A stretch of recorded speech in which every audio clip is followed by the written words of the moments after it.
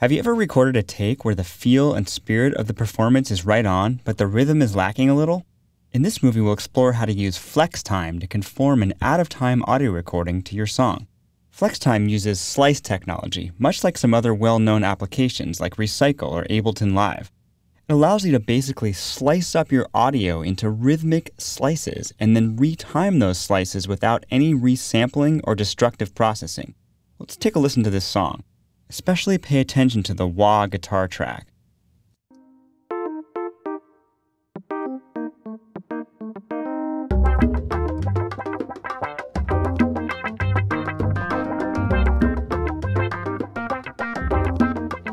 So as you might have heard, the wah guitar track got a little off rhythm, especially between bars 3 and 5, and then it kind of fell back into rhythm.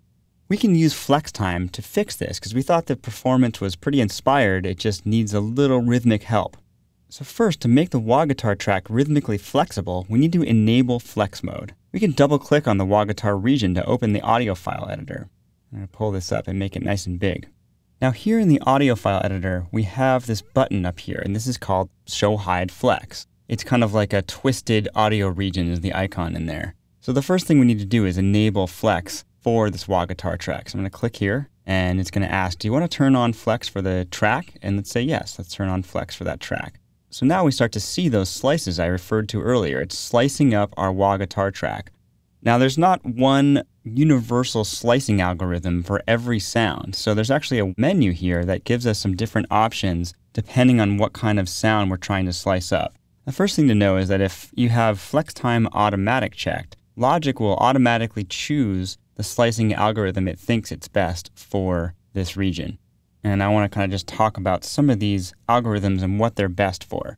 The one that Logic thought was best for this particular region is monophonic, and that's used for anything like a bass line, or even this wah guitar is a monophonic guitar track.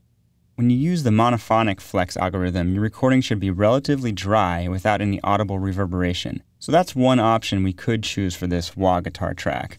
We also have the slicing mode, and this is really good for percussive, non-tonal audio material like drums, for example. Slicing cuts up the audio material at transient markers and then shifts the audio when playing each slice at its original speed. In other words, no time compression or expansion is applied to the shifted audio.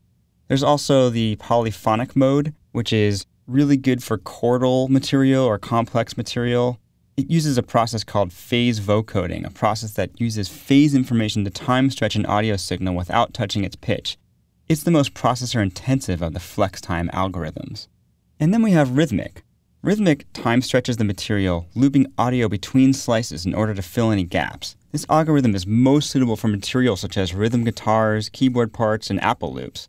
So it's a little bit of trial and error here, but let's start out for this track with the Rhythmic flex time. And by the way, these other two down here, speed and tempo phone, they use pitch shift as they stretch, and you can use those for special effects. Tempo phone, for example, is the effect of a historical tape-based time-stretching device, but we're not going to use those for this because we want to do something a little bit more transparent than that.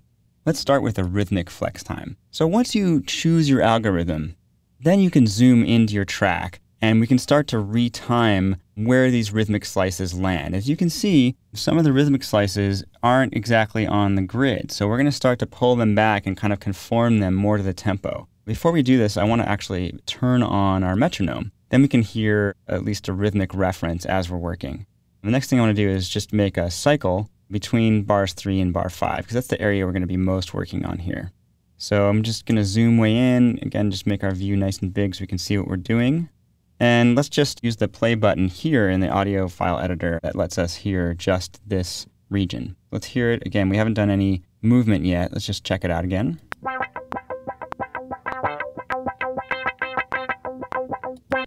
Okay, so it's a little offbeat. The idea here is you want to just start pulling some of these transients so that they're a little more on beat. See, I just pulled that one over. Might want to pull this one back a little bit and start kind of shifting them just so they get a little on beat. And it's one of those trial and error things, but I'm going to just start kind of conforming it to the grid as much as I can.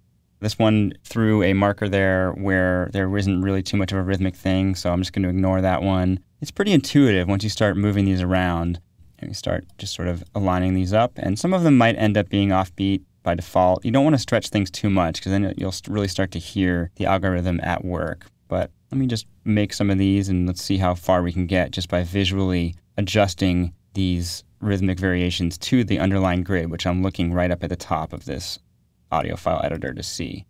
So let's check this out. Let's see how this sounds.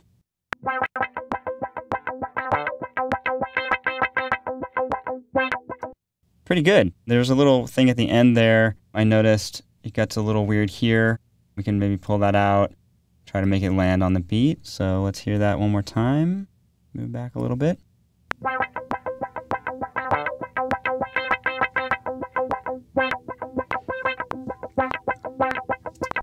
That's pretty good for starters. Let's check it out with the context of the song. So let's hear it with everything else.